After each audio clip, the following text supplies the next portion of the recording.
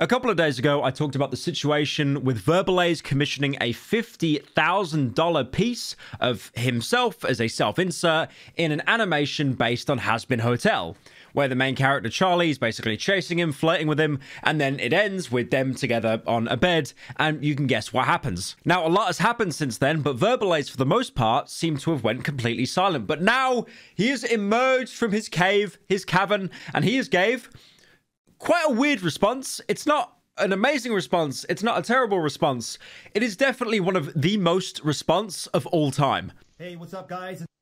It's Verbal Ace. Oh my gosh.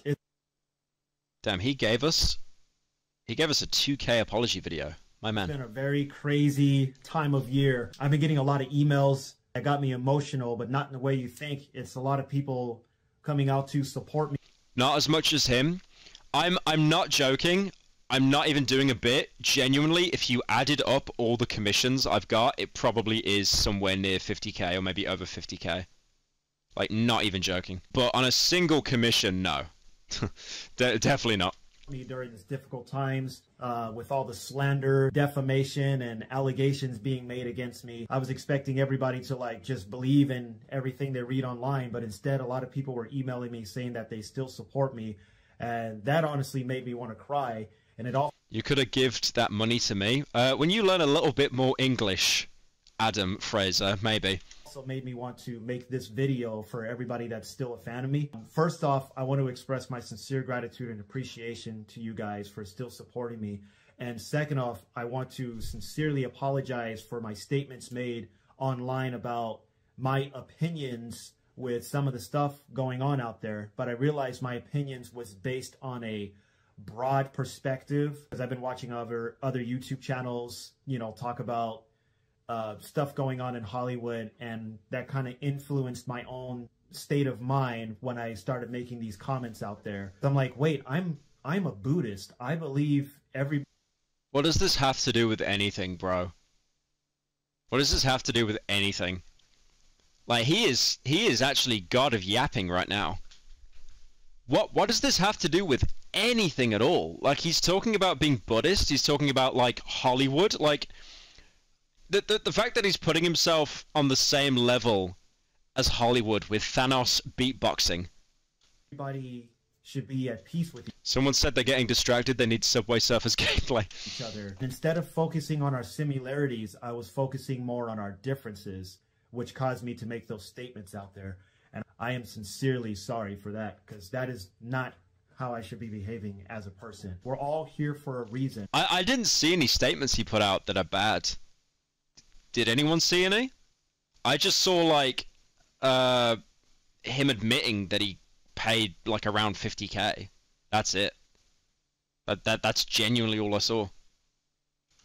I myself was bullied in high school just for being myself. I was a nerd, a geeky kid. I didn't walk, talk, and act like all the other kids.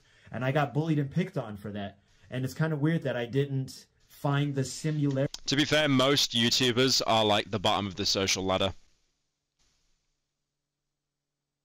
Oh, he's probably addressing the... Oh, that's right. He made like some vague transphobic stuff, right? Like, he was never direct about it, but yeah. It's like shilling Andrew Tate as well.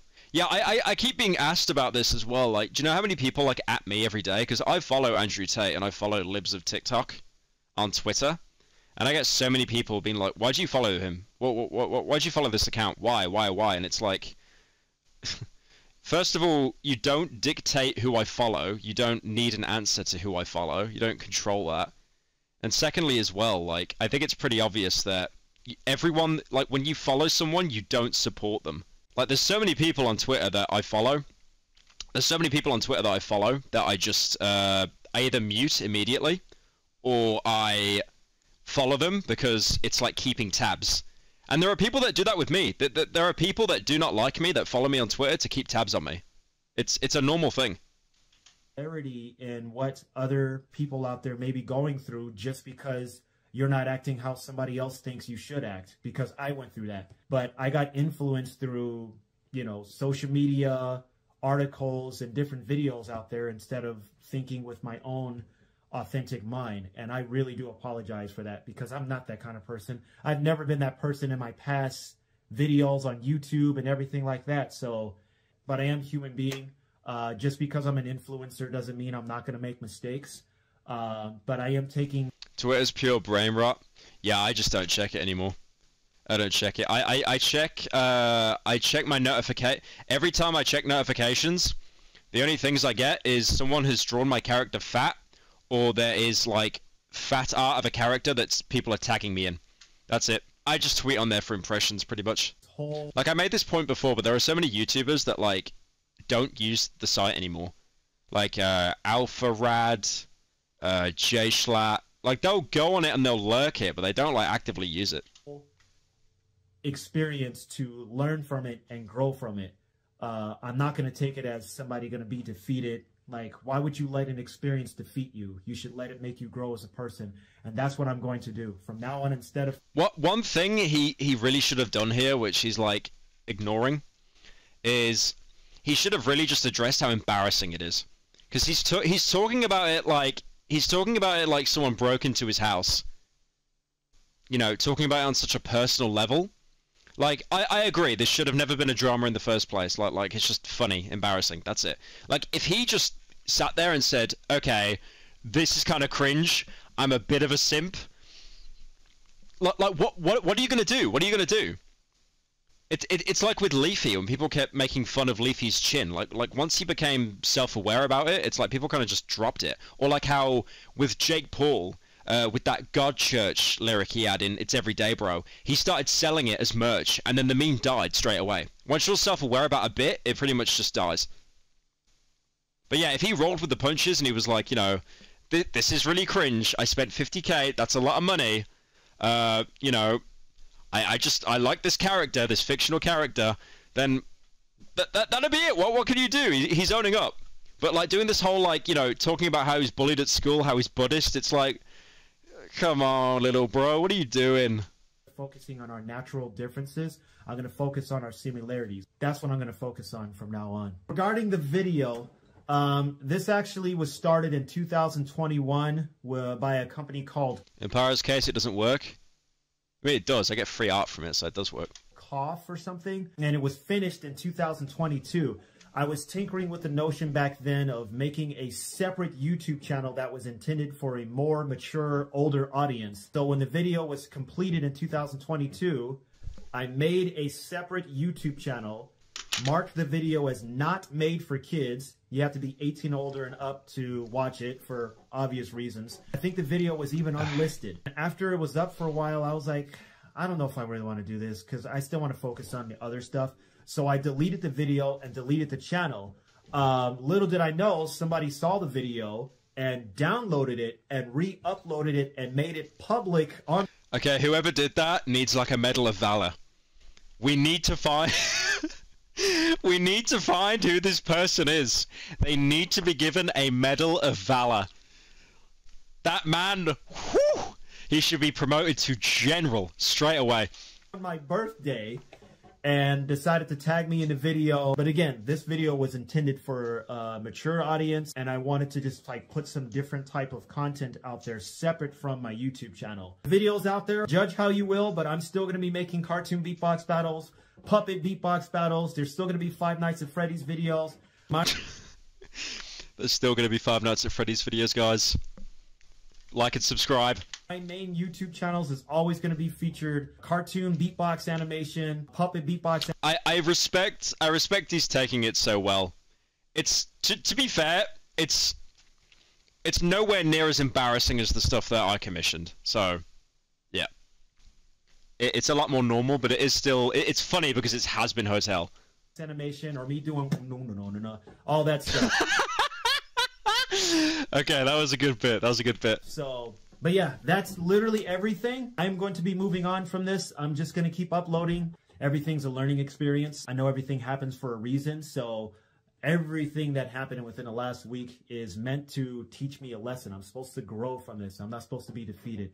We're not supposed to be defeated from anything that happens to us. So you can... Again, he's talking about it like it's a spiritual journey. Like he found Jesus or something. Like he's talking like a heroin addict that relapsed and is really sorry. But So much waffling. Just say it's embarrassing. Best believe I am 100% going to keep going with cartoon beatbox battles, puppet beatbox battles, everything. There's Verbal Ace is not done. I'm sure people out there want me to be canceled and quit, but you know, the only way we can truly be defeated is from ourselves if we decide to quit ourselves, and I'm not doing that. So sorry to Look, he's pulling up who is Paulio? Who is that? I wanna see who this is. He's pulling up like quotes from God now. Hang on. So he is now pulling up quotes from the Brazilian lyricist Paulio Coelho. So he's wrote books like 11 Minutes to Pilgrimage. 76-year-old man. So he's pulling up quotes from him now. You are not defeated when you lose. You are defeated when you quit. But I'm gonna keep going. I love you guys so much. Thank you so much for taking the time. God, that's where I went wrong. When I did my response video in 2020, I should have pulled up like quotes from Gandhi or something. Damn, that's where I went wrong. The response is coming. My response too, finally. Hey everyone, it's Verbal A's. And I gotta tell you, it's been a very challenging, emotional, and motivational week for me. Ooh, motivational, okay. He's turning a negative into a positive, okay. I've learned so much from everything that has happened the past few weeks.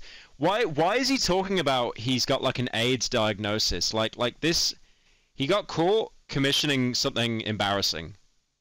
That's it. Why is he doing like a speech? This is like what a villain would give in a Kojima game. At the end of the day, we are all human beings. Well... And there are different types of people out there, and I cannot and should not judge people for who they truly feel they are. I mean, that's what happened with me during most of my year in school. I got bullied and picked on for not walking and acting like how everyone else thinks I should act. A lot of people have reached out to me from many different backgrounds and personal choices and religious view. I don't understand this. I don't understand. Like, he's talking about it like it's the end of the world or something. Like, bro, you commission like cringe. That's it. It's like he commissions a video of like Sonic and Knuckles like farting or something, and he's like, well, due to religious views, I'm happy to say that people still support me, and they're all stating that they still support me, regardless of what is being said about me on the internet. And I want to express my sincere gratitude and appreciation to all of you, and also apologize for my statements made on social media regarding my opinions on what's going on in the world. Oh, that's right. Yeah, he made some, like, I forget exactly what he was saying, but it was just like Andrew Tate, Le Good kind of stuff. Which is kind of ironic if you're doing animations of, like, you know, cartoon characters and Hazbin Hotel and stuff like that. You know, like, the Hazbin Hotel community, or Hello the Boss or whatever, it seems to be so left-leaning. I actually don't know a single person that, like, stands them and doesn't have pronouns. Like, I saw a video I recommended today, and it was like, there's like a character in Hazbin Hotel called Alistair. It's like a radio demon, right? And it was like, it had like 500,000 views in a day, and it was like Alistair being an arrow ace queen for 5 minutes. So it's a pretty left-leaning community. And then obviously he's going on, like, you know, being all red-pilled, like Andrew Tate, le good, like that was always a recipe for complete disaster. I did take the time to have some conversations and dialogue with many of my fans in the community about what the end goal was, and I was told that everyone just wants to find their purpose and express who they are at heart, and that is something I truly resonate with. Instead of focusing on differences, I should be focused more on our similarities, and that's what I'm going to do from now on. Regarding the video, I never personally released the video on any of my main YouTube channels because of the video context. I was tinkering with the idea of making a separate channel dedicated for a more mature audience, but after the YouTube video was finished in 2022 and uploaded on a private separate channel and marked as not made for kids, I still decided against it and took it down. Does he mark his content as made for kids? Surely not. When you mark a video made for kids, that's like, that means made for kids. That's not like a Marvel film where like anyone can watch it. It is something that is literally only children are meant to watch, like Peppa Pig or something. I still decided against it and took it down, but while it was up, so somebody downloaded it made it public, and then tagged me.